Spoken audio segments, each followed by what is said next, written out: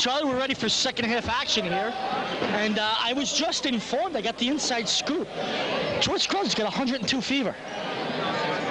I said, if you're going to get 102 fever and score 15 points every hit, give him 102 fever every game. Well, he's playing like he's on fire. Obviously, he actually is. It's a very good point. Very good point. Well, here's Woodlands with it, trailing by 9 as we begin half number 2. Shot won't go. Woodlands will still have it. Yeah, that was an ugly shot by 32 Isaiah Walker there. Just didn't show any control at all, just kind of flicked it up towards the basket. But again, Woodlands is getting some decent penetration against that Hastings defense. And if they can continue to get the ball down low, it's going to be a long night for Hastings. Here's Melbourne with it. Now Tyrell Sell. Cedric Morton gets it down low, and Dabney lays it in. Nice ball movement there. Very nice, good job by Woodlands, swinging the ball, showing some patience. And again, Dabney's that kind of same player like Scruggs. When he gets the ball down low, it's money, and they cannot let him get the ball down that deep. Something I just realized, Keith, to give the viewers out there an idea of how good Hastings is moving the ball around. Here's Blake for 3, no good. Just watch Woodlands move the ball. That was one of their best offensive possessions before today. They moved the ball rather slowly around the perimeter and got the open shot. Hastings has the ball flying all over the court. And they're really on 2 completely different levels. 7 minutes to go. Hastings 32. The Falcons have 25. You know, they really are, and that's why it's so discouraging that Hastings is letting Woodlands hang around this basketball game, and Woodlands only trails by 5 right now, 32-27. So that's why it's so discouraging, because you're right, there are 2 different levels of basketball. Hastings is 18-0, Woodlands is 8-10, and yet this is a pesky Woodlands team hanging around, making things difficult for Hastings. Well, George Screlger takes over and gets 2 points right back. He just kind of took over that possession. Melbourne has it ripped away by Chris Screlger. Beautiful play by Chris Screlger there, getting some nice defense there, reaching in, ripping it away, doing a good job defensively like he always does. So Segru will take his time.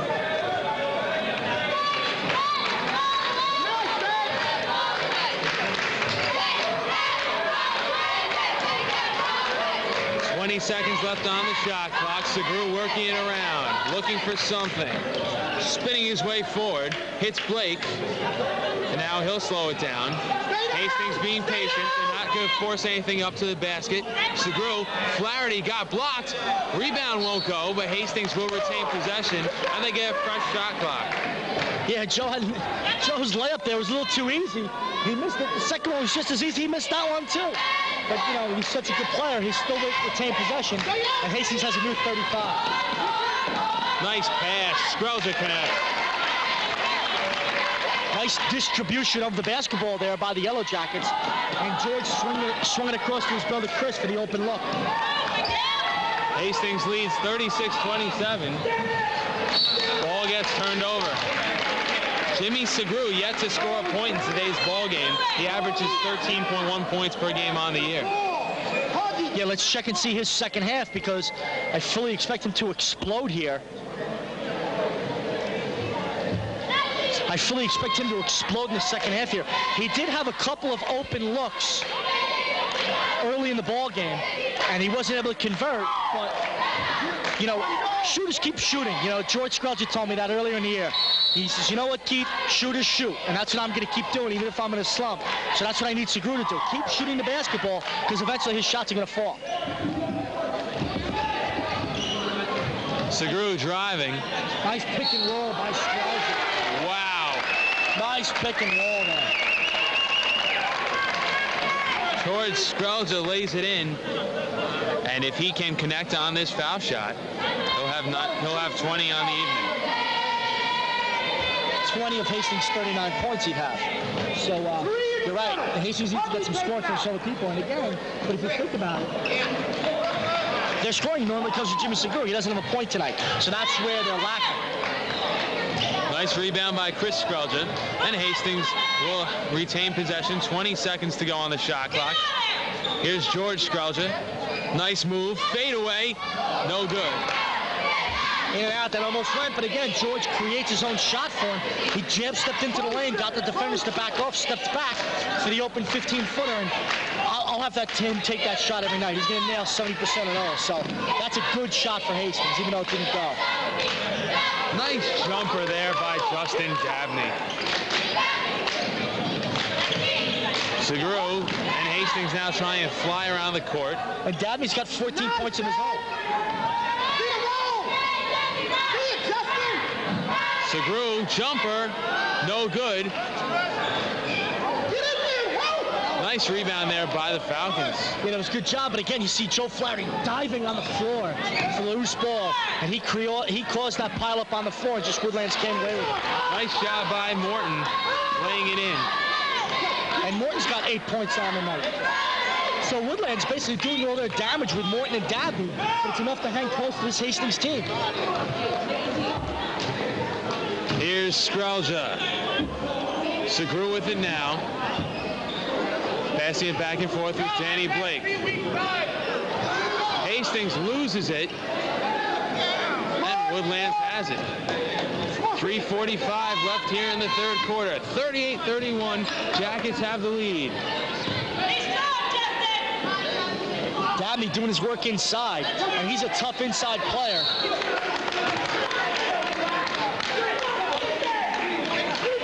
Justin Dabney doing a nice job freeing himself inside. Got a free look at the basket, couldn't convert. And there was Cedric Morton right there for the offensive rebound. He couldn't convert, but he got fouled, so it's going to be Woodlands basketball. Dabney checks out of the ball game. So Woodlands will have to get some scoring from other players. Well, they got Morton still in the game, and he's the guy who's, it's been a 1-2 punch for Woodlands so far, and they still got Morton who can fill up the hoop.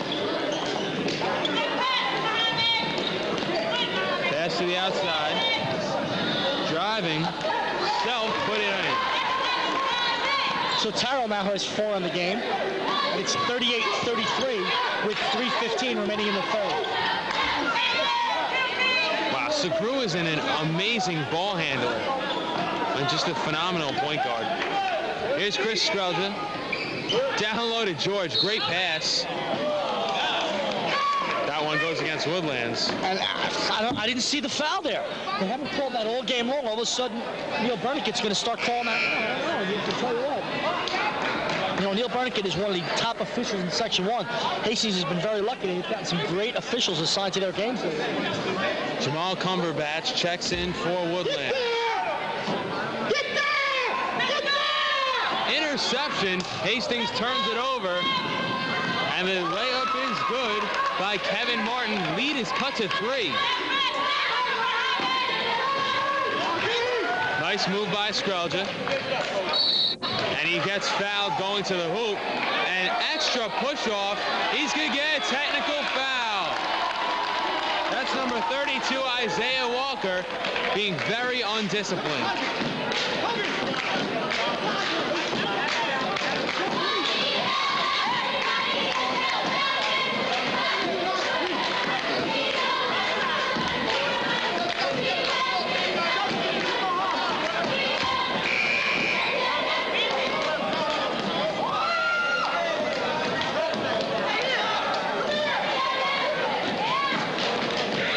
Silence there because we were trying to figure out what's going on here. And basically we had a double technical foul. Charlie, if you could walk the viewers through what happened, because I didn't see what happened. I had my head turned. Yeah, it was very simple. The original foul was called on the layup as Skrelja was going hard to the hoop. Then Isaiah Walker just took an elbow, and he didn't really hit Chris Skrelja, but he pushed him hard with his elbow.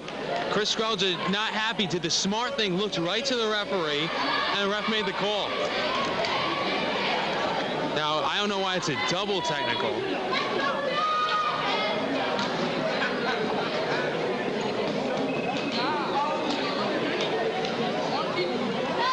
Well, basically, I believe what happened is the official felt that Chris Skrelja got verbal with Isaiah Walker. I don't know what he said. He claimed he didn't say anything, and Coach Ward believed him because Coach Ward was ready to yank Chris Skrelja out of the game because that is something he will absolutely not tolerate. He will not allow his players to get technical fouls and stay in the ballgame because he feels that's just out of control play. He's not going to allow his team to do that. But he asked Chris Skrelja for an explanation. Chris gave him one. Coach Ward believed what he had to say, so he left Chris in the ballgame. Skrelja missed his first shot and misses his second.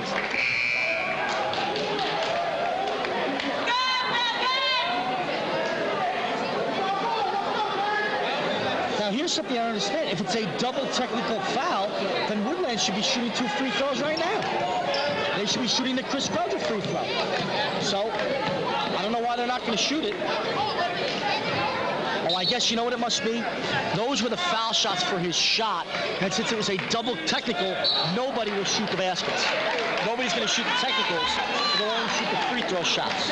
But wouldn't everyone be around the line if that, you know, because I guess because it's a dead ball foul and Hastings will have possession of the basketball, but that's why there's nobody around, because Hastings retains possession whether he makes it or misses it. Hastings retains possession. Head coach of Woodlands not too happy about Dave that Van one. Diver getting very animated on the sideline. Didn't believe that call. Here's Danny Blake. 2:40 left in the third quarter. Hastings leading 38-35. Segru looking for something. Flaherty, what a pass by Jimmy Segru. Charlie, I'm the color commentator on this broadcast, and I'm supposed to explain how that happened. All I'm going to say is, wow. Flaherty with a quick steal. Here comes Skrelja. Slows things down. What a move as he pumps it home. And Skrelja now has 21 on the evening. 2 minutes to go. Hastings showing life. Well, more than life, they're showing signs of pulling away. Jumper won't go. Here comes George Skrelja, and he'll wisely slow things down. Charlie, I agree with you. They do show signs of pulling away, but they're going to have to finish the deal because they've been in this situation before, twice in this ball game. They've had 8, 9-point leads, and they haven't put Woodlands away, and they've come right back. 3 won't go. Skrelja with the rebound. Flaherty puts it home. Joe Flaherty with his 8th point on the evening. How about that look by Chris Skrelja? What an outstanding pass by Chris Skrelja. That kid's doing it all tonight. He's playing defense, he's rebounding, he's making assists, he's just doing a phenomenal job here in tonight's game. Scoring 2, he's got the second leading scorer on the Jackets with 11. His brother has 21. Nice move to the hoop by Kevin Morton. That's his 6th point of the night, Charlie. Cedric Morton set to check in for Woodlands. And again, I think what Morton brings to this Woodlands basketball team is he brings toughness. He's the guy that's going to do the dirty work underneath. And so far up and down the floor, Hastings has had their way with rebounding, and that's because Morton's been on the bench.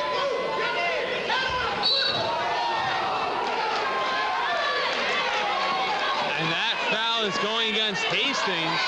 Head coach Chris Ward very disappointed in the ref's call.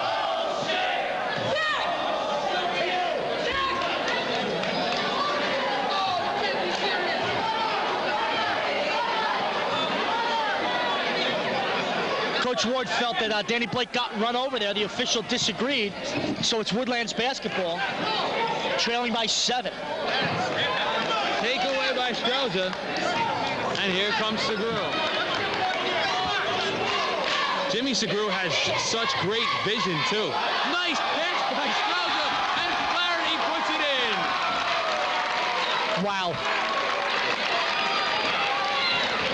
I'm not sure if it's a season high, but Joe Flaherty now in double digits with 10 points on the evening. It's definitely a season high.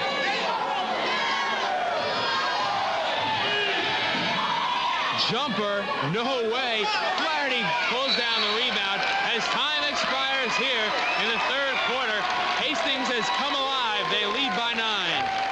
Well, you know what, though? They had a 9-point lead at halftime. They've got a 9-point lead at the end of the third quarter, which means they traded baskets to Woodlands in the third quarter. With a 9-point lead, that's acceptable, but it's not desirable. What you want to do is, they've built up a 9-point lead over 2 quarters. You want to continue to extend that lead. Get a 13, 14, 15-point lead going into the final quarter, making it extremely difficult for this Woodlands team to come back. As it stands right now, Woodlands still has their work cut out for them. They cannot afford to trade baskets in the fourth quarter like they did in the third quarter. And basically what I look for them to do is to get this game in that hectic up and down pace like they've gotten it. Now, the last 2 or 3 minutes of the game, they got it there, and what they didn't want to happen was to have Hastings convert. They did. But it took some incredible passing by the Skrelja brothers to get that to happen. And again, I mean, I don't understand how Joe Flaherty caught that ball, how he wouldn't expect it. I don't think anybody, I think there was one person in this gym that knew that he was going to pass the ball to Flaherty, and that was Skrelja himself, because it was such an amazing look. Well, scoring by quarters average on the season, Woodlands averages 15.7, Hastings averages 15.2, so if that holds true, Hastings will win by 8.5. That's fourth quarter scoring, correct? Correct.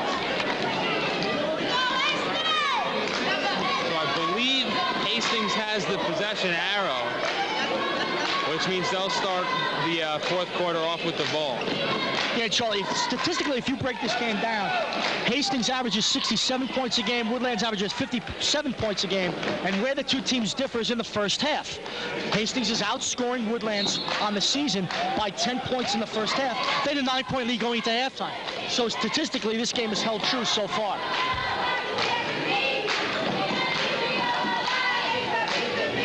Segru taking his time. George Skrelja for three. No good. Yeah, George had the open look, and again, it just didn't fall, but he's got to keep taking that. If they're going to not guard him from 19 feet, he has to take those open jump shots. Here's Melbourne, taken away easily. Yeah, nice anticipation by Skrelja there, and he's looking to go coast to coast. Dishes to his brother. Shot won't go. Here's Flaherty with the rebound. Jumper no good. Rebound goes to Woodlands. Well, Joe Flaherty, 10 points on the evening and 9 rebounds. Yeah, he's had a heck of a game tonight, Charlie. And, you know, this is what he does game in and game out. You have to come to every game to appreciate Joe Flaherty's role in this team, because he is a dominant force out there. Was looking for a double-double. That'll be a first time all season long, I think, for any Hastings player. George's might have had 10 rebounds in the game before. I know he's had at least 8. He might have had 10. And depending on how you count the double-double, I'm sure Jimmy Segru's had 10 points and 10 assists at least in one game. That's a good point, too. But it's still a nice accomplishment to get a double-double, I agree. Chris Skrelja with it. Here's Flaherty. Now George Skrelja. Shot won't go, but we'll say it was a pass to his brother, Chris, and he gets fouled on the layup. Definitely, if Chris Skrelja had converted that, that would have been credited for an assist for George, without a doubt. But again, Chris did a nice job creating the look for himself, getting the Woodlands player on his back, and going up and creating the foul shot for himself.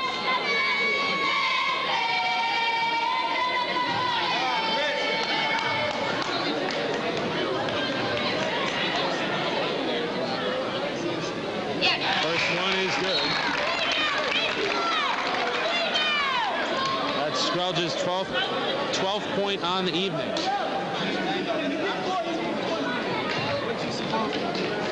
Yeah, Chris playing a great game tonight so far. And he hits them both.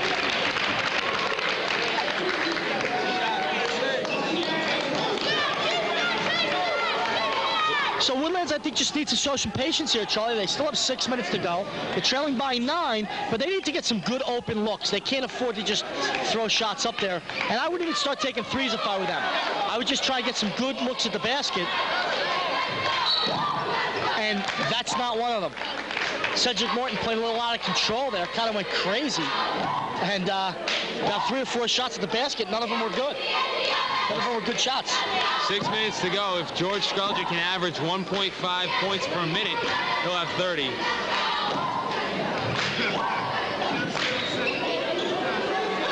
You are an engine nerd. A lovable engine nerd, but an engine nerd nevertheless.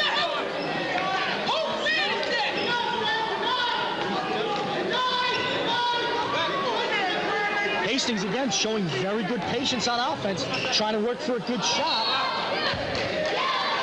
going to stay Hastings there for that. If Joe had been cutting to the basket there, that was a great look by George Skrelja, because he anticipated Joe cutting to the basket. He would have had a layup. There was nobody between him and George, and they would have had a nice layup there. But Joe kind of thought George was going to shoot it. He was crashing the board to the rebound, and it deflected off a Woodlands player for Hastings possession. Skrelja.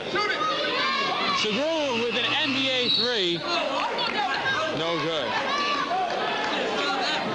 And Chris Ward saying it's his fault about the shot clock. He forgot to warn the player.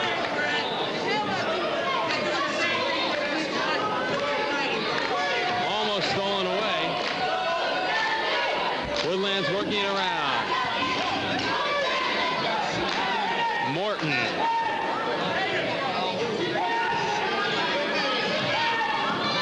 Jumper, no good. Hastings ball. Yeah, again, Charlie, you know, Woodlands showed a really nice patience there, working around, trying to get a good shot, and then they throw a crazy air ball, no-look shot like that. It just defeats the whole purpose, and it's actually a double whammy, because they just killed 20 seconds off the clock, trailing by 9. They didn't get a good look. They didn't, you know, you can't have that happen. It's like a double negative. Nice pick set. Segura, no good. So once again, he remains scoreless. 2-on-1 break. Morton takes it himself, no good. They throw it out. Here comes Skrelja, breaking towards the basket, lays it in. Beautiful move by George Skrelja. He's just such an unbelievable athlete. He was caught in midair. The ball was pinned. He didn't really have a shot, but he just created his own shot for himself and ended up nailing for the 2. That's 23 points on the evening for the big man. How many does he need to average now per minute to get 30? Chris Skrelja playing his normal, excellent game for Hastings. But again, just touching on Jimmy Segura for a little bit. Jimmy Segura's got to keep shooting. That was an open 5-foot look. He's got to keep taking that shot, Charlie. I don't want to see him going, you know, into a little hibernation there and stop shooting, because if he can get open looks from 5 feet, he's got to take that shot every single time, whether it falls or not. There are several reasons why. Number one, he's a good shooter. And I know there's only 4 minutes remaining in the game, but if he can hit 2, 3, 4 in a row right now, raising his shooting average a little bit to where it normally is, Hastings blows them out here. They get a nice lead. You know, they have an 11-point lead right now. Next thing you know, it'll be a 20-point lead.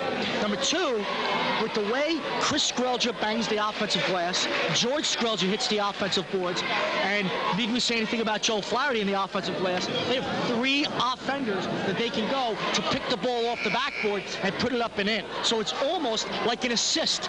If Jimmy can put the ball on the rim softly, it either falls for 2 or kicks around, Hastings gets the rebound, puts it back in, it's an assist. What's the difference if he passed it to him and they shot it themselves? None. That's why a guy like Jimmy Segura's got to keep shooting the basketball. Back to your question, 1.71 points per minute, and Skrelja will be there. I'd love to see him get that dunk, though. That would be nice. That would be nice. 30's a nice milestone also. Has he had 30 all year yet? I don't think so. You know, he definitely has it, because George sacrifices his scoring for the team. If you look at his assist, you know, to shot ratio, he takes a lot. He has a lot more assists than shots on a ratio basis all year long. So, I mean, he sacrificed scoring. He could easily lead the section in scoring. There's no doubt in my mind. He's 6th or 7th in the section right now. You got Jamal Webb from Tuckahoe, number 1, Ston from Ardsley, number 2, and DePauli from North Salem, number 3. And there's no doubt in my mind George could fill it up a lot more than they could on a night-to-night basis. Nice drive by Self, no good. Rebound is loose. Melbourne has it. Now Morton driving. Shot won't go.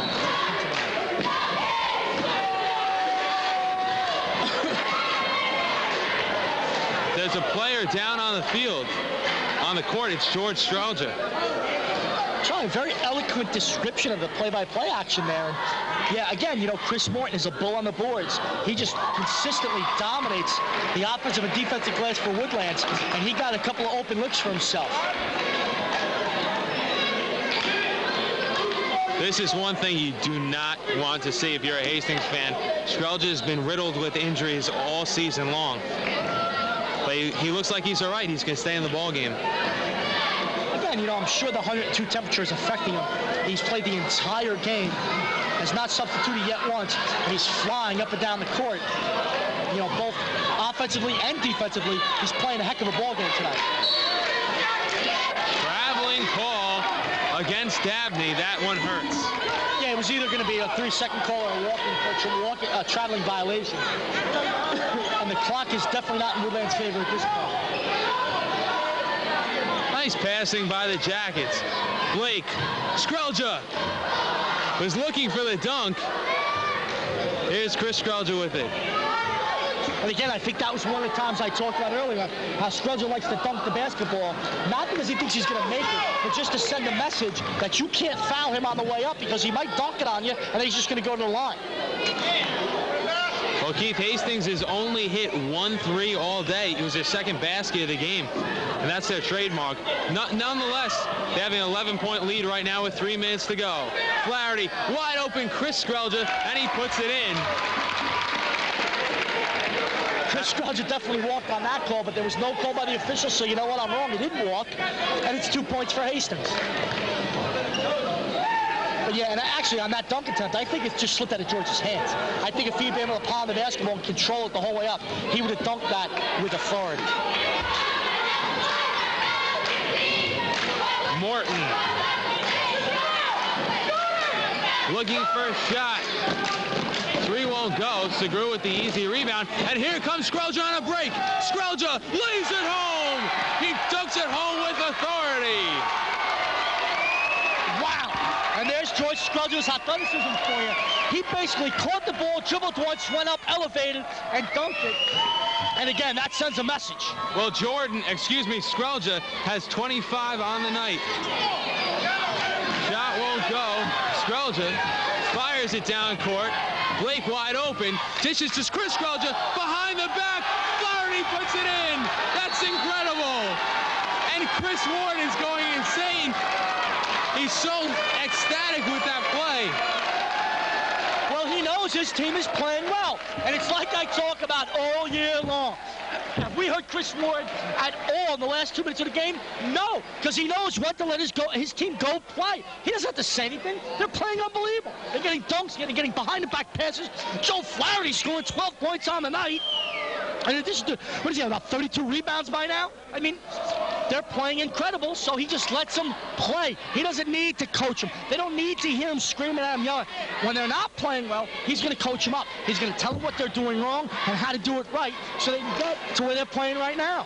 Even the refs were smiling after that one. And an amazing play by Chris Skrelja. And it really shows you the talent level they have. I mean, they might be able to bust that out, you know, first, second quarter during a normal game. Obviously, it's the end of the game, so they're trying to get a little fancy. But just amazing talent, and I can't wait till the sectional playoffs because it's going to carry them far. They got to get by North Salem first. I mean, they're probably going to be the #1 seed in the section, win or lose against North Salem. But it's going to be an interesting test against North Salem. Unfortunately for HOH viewers, this game will be on the air after the North Salem game is live. So, you know, I'd like to see a lot of fans get out there for the North Salem game, but it's going to be already played. But again, maybe they'll have time traveling machines by the time this gets on the air.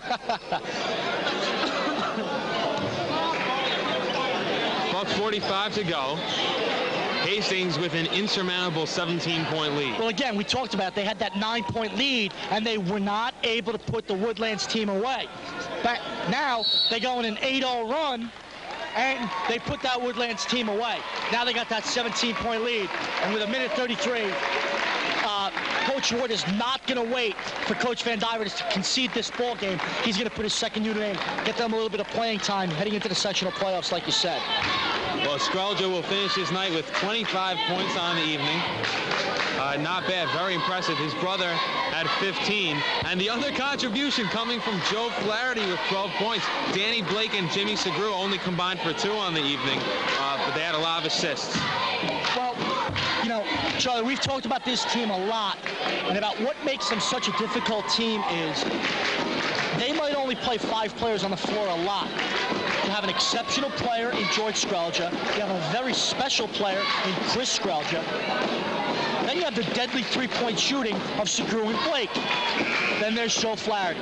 He does all the dirty work, doesn't score a lot of points, gets all the rebounds, does all the dirty, plays tough defense, he always plays the best post player for the other team defensively, shuts that guy down, and he also gets all the rebounds. So, okay, so you talk about the game, Jimmy Segura, no points, they get Joe Flaherty to pick up the slack. If they can get that through the sectional playoffs, and if they can make it out of the section to the state tournament, they are going to be impossible to beat. Not difficult, impossible to beat. If they can have a guy like Joe Flaherty quadruple his season average in one night, because Jimmy Segura is held scoreless. Here's Danny Wolf. Zach Brown with it. And now here's Ryan Malone. Over to Mike Quinn. Joe Speranza, the other man in the ball game. Danny Wolf. Quinn throws up a three. No good. Nice rebound by Zach Brown. And he lays it out to Wolf. Driving to the basket. Shot won't go. And Woodlands has it. Woodlands with it. But again, Hastings' second unit, we've gotten on them a lot for coming into the ball game immediately and not playing the way they're capable of playing. But right there, they showed very good patience on offense. They got a great shot, and here we go. They played very good defense, and they got a good job of tying up a loose ball. That was Woodlands had the possession now, so they're going to retain possession. But nice job defensively by Hastings. For three, no good. Hastings will have the ball. So Ryan Malone looking to inbound for the Jackets. 40.8 seconds on the clock. This I don't understand. Why Woodlands is still pressing at this point. They still have their first. Oh, no, they understand their second meeting. Great pass. Down low. Brown lays it in. Zach Brown with his fourth varsity point. He scored 2 points against Bronxville. 20 seconds to go.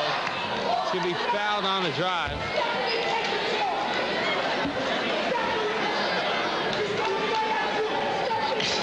The thing that blows me away, Hastings has a 19-point lead. There's 18.2 seconds in the game. They have their second offense, their second team in the game. And what's Coach Ward doing? Screaming, yelling, going crazy, coaching up his team. The guy never stops coaching. 18 seconds left, 18.2 seconds left in the game. He's got a 19-point lead. He's still coaching. It reminds me a lot of Skip Violante. He demands perfection. Rebound is put home. 15 seconds to go. Hastings, Woodlands still in the press. Which makes no sense to me, but... Down low shot is good.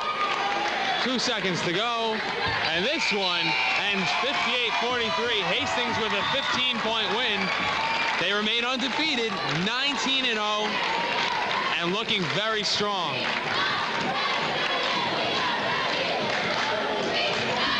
Game high scorer was George Skrelja with 25 points.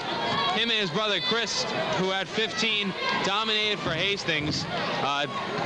Hastings never trailed in this one. Just an impressive showing against a Woodlands team who had been playing well as late. They now move to 8-11 on the year.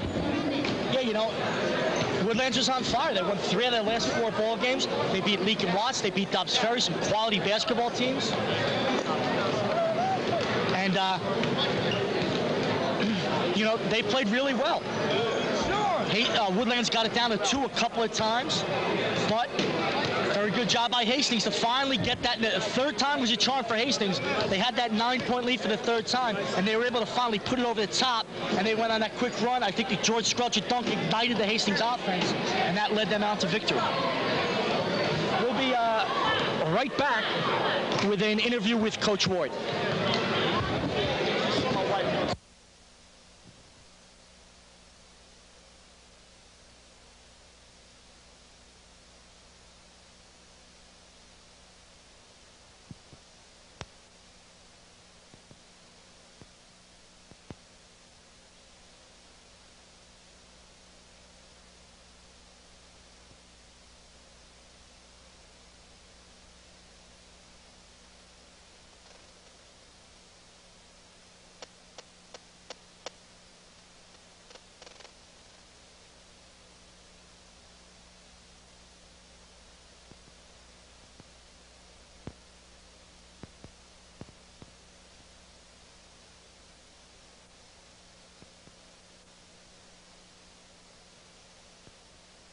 Yes, yeah, 9-point.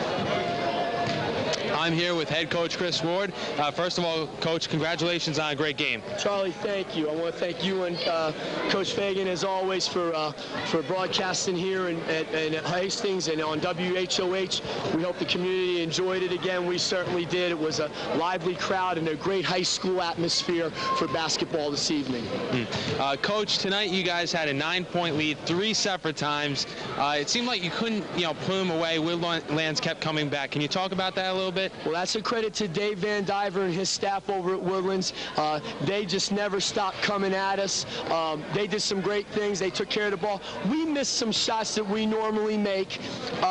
We got impatient a couple of times in our possession situation. I told our kids that in a playoff situation, you've got to be able to grind it out a little bit. We got impatient a couple of times, shot it quick. They made on the other end, and then they were able to cut the lead down to, I think it was a 3-point game at one point. Can you talk a little bit about the play of George Skrelja? He's got 102-degree fever, and he's playing like he's on fire. He finished with 25 points. He finished with 25, and he got him every which way but loose. I mean, he got in the post, he got it off to slash. George is a special player because he's 6'5". He handles it so well, and he can do it in the open court, and he can wriggle in, and 102-degree fever. Big players play big in big games. This was a huge one for us tonight, and George showed that he is without question my vote and my pick for Mr. Basketball of Westchester County this evening. Well, Coach, I looked at the schedule. Next game is North Salem, so I'm going to ask you about it. Can you just preview it for us a little bit? Yeah, I'll preview it for you. You know, we lost a heartbreaker to them in the county semifinal last year. Everybody knows that. They've got 2 great players in DePaoli and Marley, Chris Morley. They've got a good cast around them. They played very, very well together. They're well coached by Coach DeSoni. It's going to be a very tough game. It's going to be an interesting game. We want to tell people in the community that are interested in coming to the game Saturday nights. The 7 o'clock tip-off up there. They're expecting standing room only. So we need to be up there by 6 o'clock, 5:45. If they don't get there on time, it's okay because they're going to have a live television link in the auditorium for the overflow crowd they're expecting in North Salem. So it's going to be a great atmosphere for high school basketball here in Westchester County, but more importantly, it's going to be a great atmosphere for the small school.